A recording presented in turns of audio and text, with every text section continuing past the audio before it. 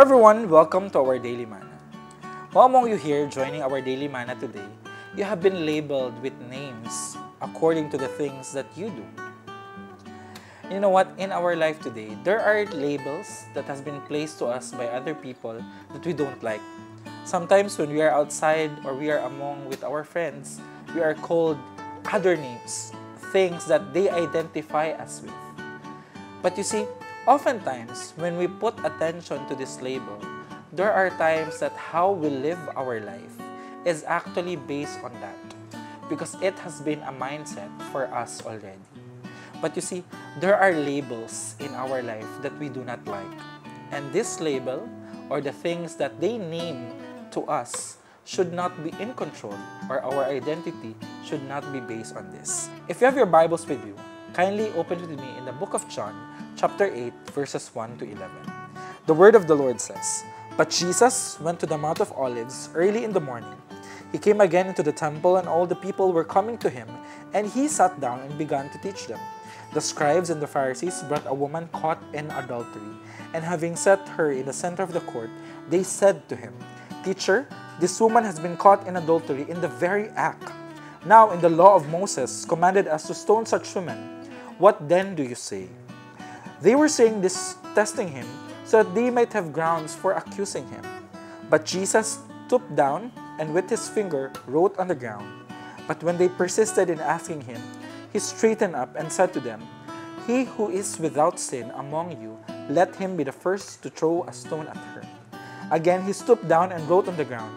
When they heard it, they began to go out one by one, beginning with the older ones, and he was left alone.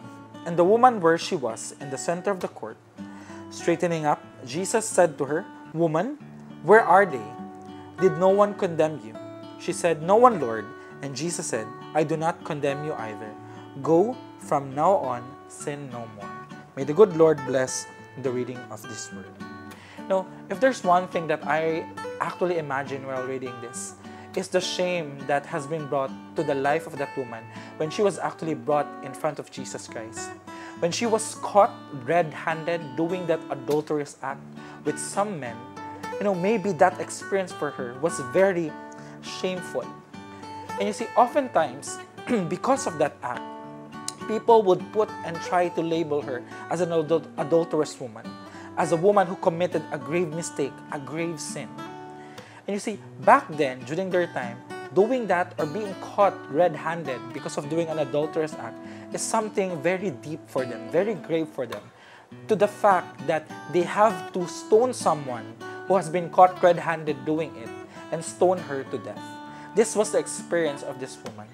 But what I like about this experience is that all the while Jesus was standing there and these people asked questions and trying to trap him, Jesus was very quick to respond. And his answer, while they were actually trying to, to label this woman, they were trying to trap Jesus with all of these questions. Jesus was just asking them, "Who among you who has no sin, cast the first stone towards this woman?" And when it comes to ourselves, there are three things that I realize. The first thing that I realize is that the first one, our identity is not based on what people think of us. You see, oftentimes in our lives, there are expectations that we receive from other people. There are things that other people would say at us that, they would put label on us, on the things that we do, on the things that we have, just because they want to mention things or they want to put label on us or tag on us. But you see, our identity is not based on what other people think about us.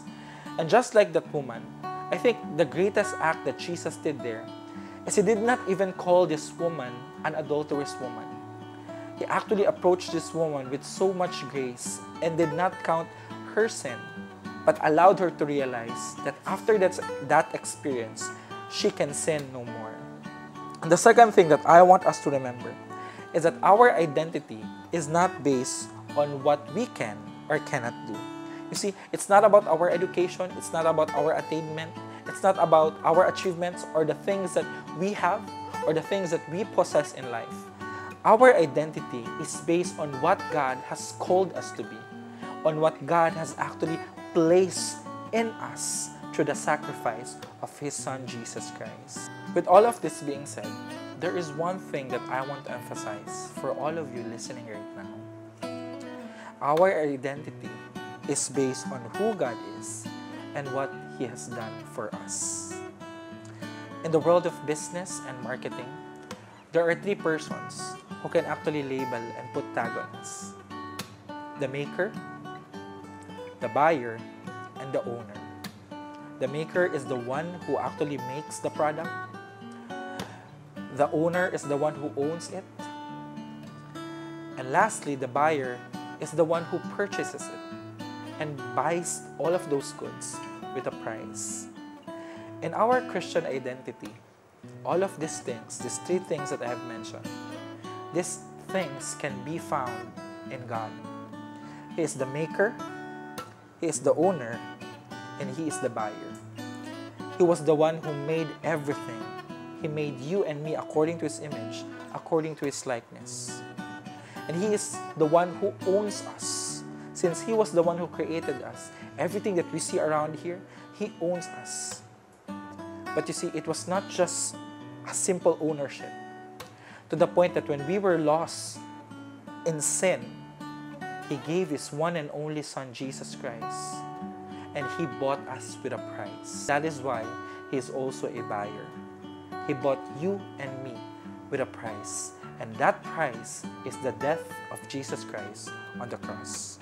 So my brothers and sisters in Christ, I may not know what labels or tags you have in your life, or what other things people would put on you or label you with names and identities. But if there's one thing that I want you to understand and realize, is that God is the only one whose voice matters for you and for me. And God's word stands true, that He loves you, He created you, and you are created with a purpose. Allow me to pray for you. Our most gracious Heavenly Father, thank you, Lord, for granting us this wonderful time. I pray, Lord, for my brothers and sisters, that you will continually bless them and allow them to know your goodness and your graciousness.